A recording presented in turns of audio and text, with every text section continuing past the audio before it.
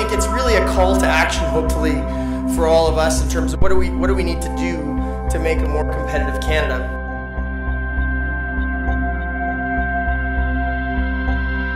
Then we had the security guys up, and holy mackerel.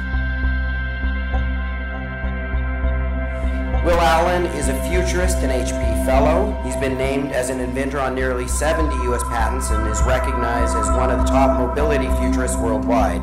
Quite often when you spend a lot of time coming up with something and doing something, it becomes obvious to you, and you forget that it's in an emotion. Think about all the things that we're doing today that we weren't doing a year ago.